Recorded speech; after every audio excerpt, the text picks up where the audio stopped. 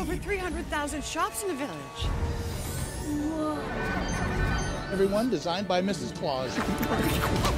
She designed this place. I think it should be called Mrs. Claus's Village. Me too. Well, I never thought of that. Darby, in the first film, Santa came to you, and in this film, you go to Santa. What was it like getting to enter this magical North Pole?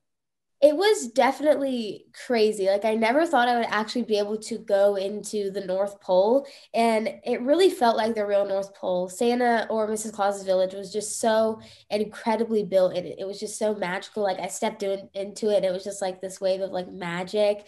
And it was all real set. Like, all the storefronts were like real stores. And it was just really, really cool to be there with Santa, who felt like the real Santa, you know?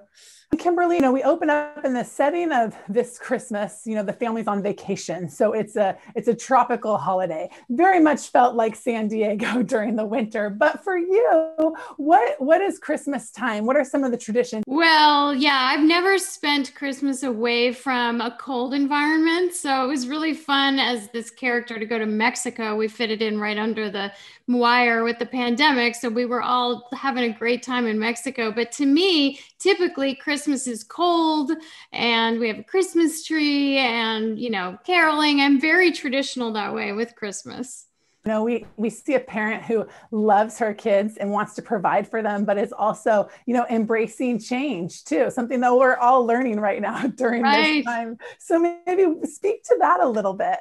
Yeah, I love that part of this story, that it's moving on and allowing for change and growth doesn't minimize the hurt. And we all miss dad, but we also have to grow, and it's both in the same. And it sort of feels like now, this change is hard for all of us, but there's also so much good in it.